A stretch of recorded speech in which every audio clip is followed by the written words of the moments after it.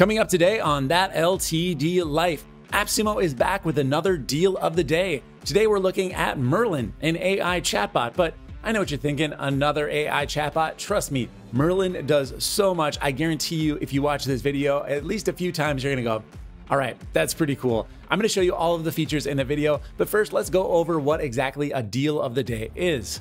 Now, AppSumo has a special amount of codes. I think it's around 150 that are available at a discounted rate for Merlin. Once those sell out, the price will go up for the rest of the day. So definitely don't sit on this one. Yesterday, the deal of the day sold out in around 3 hours. So just to give you some context, if you're watching this video early on, get over to AppSumo and grab a code if you're interested. Let's go ahead and check out the tool. Oh, I do want to thank AppSumo for sponsoring today's video. Of course, I have a link for the deal of the day in the description, so go ahead and check that out. All right, onwards to the tool. Okay, so here's the web interface for Merlin, and I want to show you this. I want to show you the traditional chatbot interface because it's super powerful and it's got all of the features of both Claude as well as OpenAI's ChatGPT kind of packed into one. But really, that's only half of the tool. It also travels with you around the web via a Chrome extension, but it actually embeds itself in the content on websites you use pretty frequently, or at least I use. You probably use them as well. So make sure you stay tuned all the way through this and know that it's not just a chatbot. It's not just another ChatGPT clone. So first, let's see the clone part of it, and it's fairly impressive. Let's go check it out. All right, I'm going to start a new chat here by pressing Command G. If you're on a PC, it'll be Control G, or of course, I can just click the plus button, and the little window pops open right here. Now, of course, I can write any prompt in that I like here, and I can choose any model that I like as well. So I've got Claude 3.5 Sonnet selected, and I can click here and I can see all of the different models that are available. So you can get, ChatGPT's latest models, you can get Llama, you can get Minstrel, really anything you want. It'll show you how many credits each inquiry is going to use. Like if you want to get the O1 preview from OpenAI, it's 180 credits per usage because it's a very, very expensive model to use. But if you just want to stick with, GPT-4o mini, it's a single credit per use. And to put that in some context, you get 5,000 credits with tier 1. If you need more credits, just choose a higher tier. Notice that you also can bring your own OpenAI API key on tiers 2 and 3.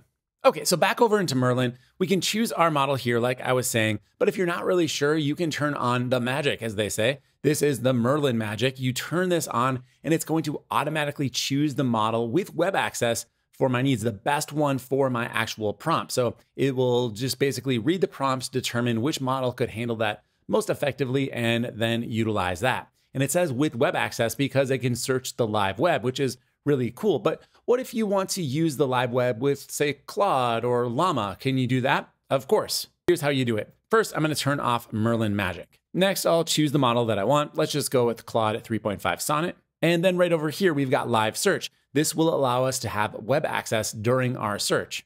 So let's go ahead and try it out. I've got a prompt here. What was the score of the Vikings game yesterday? I'm recording this on Monday. They played yesterday. I'm going to press return, and my search has been submitted. It should go out to the web, find the correct answer, and give it to me right here. And here it is. This is the correct answer. The Vikings defeated the Bears 30-27 in overtime, and it gives you a little rundown of actually what happened. And of course, there's a copy button here. I could also regenerate the output if I wanted to get another take on it. And I can click the little disclosure triangle and see all of the sources and how it actually thought through getting the answer. Okay, so that's pretty cool. Just normal AI chatbot style interactions. But there is a lot more here. Now, I recommend just about everybody heads over to Labs right here and toggles on projects as well as crafts. This makes Merlin a lot more like Claude than I ever expected. Now, we'll get into both of these, but first, let's start off with crafts. What is a craft? Well, in Claude speak, a craft is an artifact. It essentially means that when you're using the chatbot, it can output, let's say, code or things that you might want to keep separate from the actual flow of the chat in its own window. Let me show you what this looks like. I'm going to start a new chat by pressing Command G.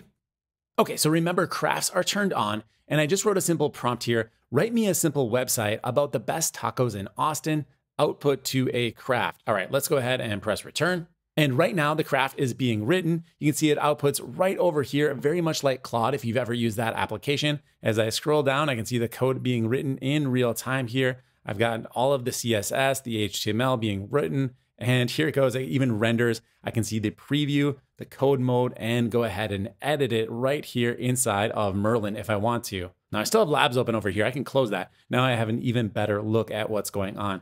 How cool is this? Now it's super easy to just copy this code. I can click right here, or I can download the HTML file. Boom, I've got it. I mean, look at this website. It's actually pretty decent. Now there are placeholders where the images should go. So you can imagine a nice 1200 by 400 image in the background, and then maybe some photos of the delicious tacos. These are real restaurants with real locations because it's got live web search. And it's even got their most popular item here. Must try the brisket taco over here for Veracruz All Natural. It says, must try the Migas breakfast taco. I mean, this is pretty good. Even says created with taco in ATX. Now, of course, we could use Merlin to generate images for our new website here, and I'll show you that in a little bit. But first, let's talk about projects. Projects are places that you can organize your work, or maybe you have a workflow set up. Like one thing that we like to do is we transcribe our videos and then change them into articles that we publish on our website. That is all done through a project inside of Claude, but I could very easily replicate that here inside of Merlin for just a fraction of the cost. So I can create a new project right here. I'll just click the new project button. So I just called it YouTube Workflow, and then I described what I wanted to accomplish in the description box. Let's click Create Your Project. All right, so now my project has been created. And if you've ever used Claude, once again, this will look very familiar. We've got our project knowledge over here where we can add in content, and then any chats or interactions we have, we'll be able to pull from that project. We won't have to re-upload it every single time we start a new conversation. You can also set some custom instructions inside of your project. Just right over here, click on the edit button and then add in the custom instructions for your project. So once you've uploaded your content, set your custom instructions, that's it. Go ahead and interact with your project. All of the chats will be saved right here, so you can always go back to them. But as they start to get a little bit longer, just go ahead and start a brand new one, or maybe you want to change subjects. You get the point. You can use projects any way that serves your business. Okay, so that is projects. Now let's head back into the chatbot because there's just a few more features that I want to point out, and they're not just delegated to projects. You can use these throughout the tool. So first of all, there is the save prompt option. If you find yourself entering in the same prompt over and over again, but it doesn't necessarily require a dedicated project, you can save a prompt right here by just hitting Command S or clicking on the little bookmark icon. Like for example here, let's say I wanted to convert something from ounces to grams, but I don't want to type that every time. I'll go ahead and save this as a prompt. All right, now it's saved. And now I can go ahead and instantiate that prompt by pressing the / key. I can see all of my saved prompts. I can use the arrow keys to choose the one I want, or I can start typing phrases inside of the prompt. It doesn't have to be the beginning either. I can just type in grams and it automatically pulls that one right to the top of the list. I can press return and there we go. I've got my prompt and I can just type in a number. So let's say I did, I don't know, how about 47? And there it is. It shows me the math to convert 47 ounces into grams. The next thing I want to show you are chatbots. Now, these are very much like the custom GPTs you might see over on ChatGPT Plus. To use a chatbot, you just choose the @ symbol over here. You can literally just type the @ symbol as well. And there are a few chatbots that you're given by default. But of course, there's an entire library of public bots that you can use, and you can even create your own. So let's say I wanted to use the marketing editor here. It says it will enhance my blogs and articles with the marketing editor, which will refine it for clarity and coherence. Now, I actually happen to have one of my articles on my clipboard, so let me just paste it in here. All right, it's pretty long, but I'm gonna go ahead and submit this using Claude, and I'll press return. It's gonna read the article, think through it, and then go ahead and improve it. All right, here we go. This is the output. I can scroll through it. If I wanted to copy this, of course, there's a copy button down at the bottom. By the way, to create your own chatbot, you just do that through the Chrome extension, which honestly is not very intuitive, but once you know where it is, it's not very hard either. So just go up to the Chrome extension right here, and then it says Chatbots. I can click on this. And right inside of the Chrome extension, of course, we can see all of the chatbots as well as the public chatbots. Now, a lot of these are built by apparently just teenagers. I don't know, some of them are kind of goofy, but some of them will also be helpful. A lot of them are claiming to be ChatGPT 5 or ChatGPT 6 and just kind of ridiculous stuff, but you can thumb through them and see if there's anything helpful, but you can always create your own right up here at the top. Pops you open to another screen, and you can just click the Create a New Chatbot button. Give your bot a name, choose a category from one of the options here, and go ahead and hit Continue. Give it a description, hit finish. Then you can go ahead and create your chatbot. You can see there's a system prompt right here. You can go ahead and change the name or the description and set it to be public or private. Now, chatbots are different than projects in which you can't just attach documents to it. So I don't want to give you the wrong idea about them here. They're meant more for just chatting about a specific subject, or maybe you have a very thorough and in-depth system prompt. All right, so that's the chatbot, but what else does Merlin have to offer? Well, let's go through a few things here. Now, you already know that there is a Chrome extension installed. That is definitely required to get all of this functionality I'm about to show you. But let's go ahead and check some of it out. So we've got the idea of summarizing any YouTube video, but how does that work exactly? I'm gonna click on this link right here, which is gonna go to an MKBHD video. Nothing too special here. It's just one of his older videos from about 7 months ago. But what is special is that Merlin now lives over here on the right-hand sidebar, and it's already gone ahead and started to summarize based on the transcript, all of the different highlights of the video. I could just click right here to generate the summary. It's gonna use up some of my credits, and now I can very easily see some chapter markers, scroll through and see where the most important parts of the video are.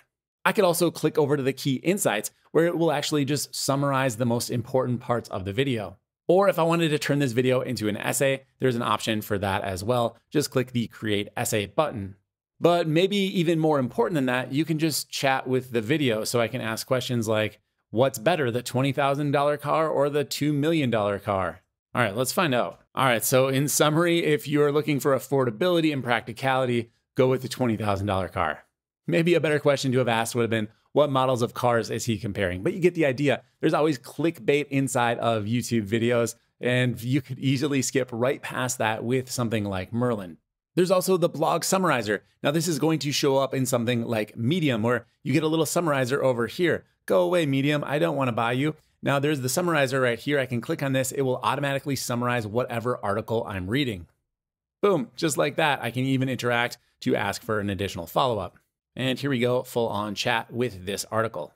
Now, I know there are a lot of Chrome extensions out there, but personally, I really like having this kind of baked into the interface. Of course, I can get rid of it if I don't want to see it, but not having to go up and find the right Chrome extension in my toolbar, that's really nice. It's just right there. It's a lot more likely that I'll actually utilize it. Next up is image generation. This is going to take us off to a sister site called Bonkers. It's Bonkers by Merlin. And from here, we can generate all sorts of images. They actually have a brand new interface. Let's switch over to that. Right here, it says, try the new Bonkers. I like this. It's in beta, but it looks really good. You can see all of their, well, there's some modeling photos here or whatever, but you can see kind of the most recent outputs. We can scroll through, see what some other users are generating. This is the Explore tab, and then you can just get ideas here. Like, oh, okay, here's a nice family photo. I wonder what prompt they use for this. And it looks like this one is not in English. It looks like it's in French probably. So I could copy that prompt and use it again if I wanted to. Or even if you just find an image that you kind of like the style of, you can reuse that exact same model. So you open up the image inside the Explore tab, and then it says use model, use prompt, use style, or regenerate the exact same settings. Yep, so let's head over to the studio. I'll kind of show you what all of those settings are. So once I'm in the studio, I can go down here and I can just enter in a simple command. So here's my prompt, a sumo wrestler eating a taco while watching his laptop screen. I can open up the settings here and I can choose more specific settings. If I don't want to go into any of this, I don't have to, but I can go ahead and set up the model that I'm using. So here are the models that are available. There's a bunch of Flux models now available, which are really high quality.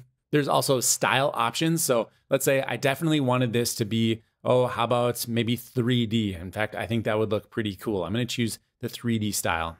You can also choose the aspect ratio. So you can toggle through, 3:2, 16:9, or go all the way up to 9:16 if you want to do some vertical content. I'm going to stick with 16:9. And the last option down here is how many images I want to generate. Let's go with 4, and we're going to generate this. Hit create. All right, I've got my outputs. Let's go ahead and check them out. All right, this first one looks like it's kind of made of Play-Doh, but he is actually doing the thing that I wanted, which I've never actually gotten a good result from this prompt, which is why I continue to reuse it. All right, this one is decent. I mean, for that 3D kind of, DreamWorks, Pixar type of look, it's not far off. I like that one. All right, this one looks a little crazy. He's got the taco just literally hanging out of his mouth. And this dude looks mean. But overall, it's kind of fun, nice outputs. You could definitely get some usable images for your blog. using this type of tool. I'm obviously doing a more wild, kind of crazy prompt, but you saw some of the examples before. They look real and human and very high quality.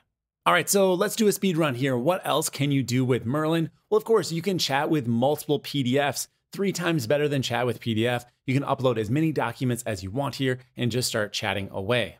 You can use Merlin right on Twitter. Here it is. I want to have it write a dad joke for me. I'll just click this button. It's going to generate the dad joke and I'm ready to go. If I want to customize it, I can choose the option right next to the big button and that'll let me customize the prompt.